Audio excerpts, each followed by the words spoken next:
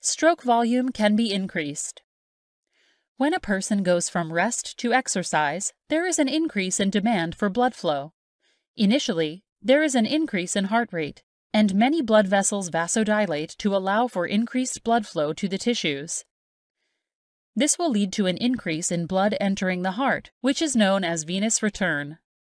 However, if there is an increase in venous return, then there is an increasing need for space within the ventricles for this blood.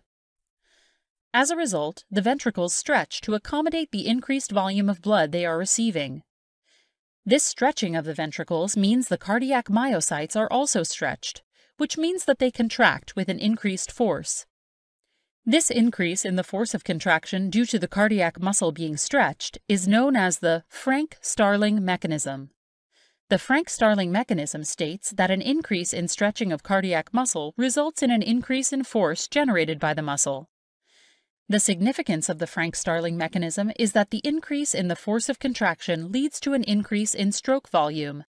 Therefore, stretching the heart, as occurs with increases in venous return, results in a larger stroke volume than had the heart not been stretched. For example, a person at rest has a stroke volume of 75 milliliters per beat and an end diastolic volume of 110 milliliters. This results in an ejection fraction of 68%. However, during exercise, as the heart is being stretched by increases in venous return, end diastolic volume increases to 130 milliliters and stroke volume increases to 100 milliliters. This results in an ejection fraction of 77%, a 9% increase in ejection fraction from rest.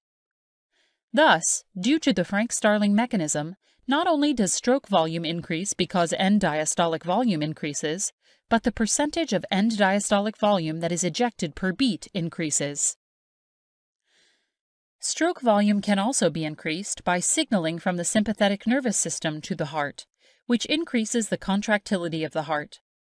This increase in contractility is independent of the stretch of the heart and is the result of intracellular signaling molecules induced by the sympathetic nervous system. The ability of the heart to increase stroke volume greatly enhances the ability of the heart to meet demands for blood and oxygen as the body's demands for blood flow change.